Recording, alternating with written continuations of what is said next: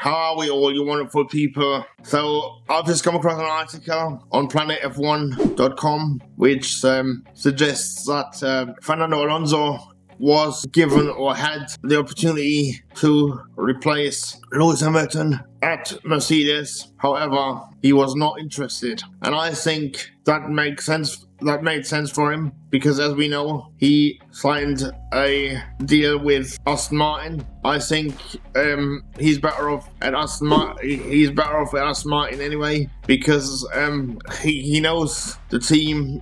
They've given him a long-term contract, and we all know that Toto Wolff wants to get Kimi Antonelli into the car as soon as possible. So I think it was the right decision for Aston Martin, for Fernando Alonso to refuse. But what do you guys think?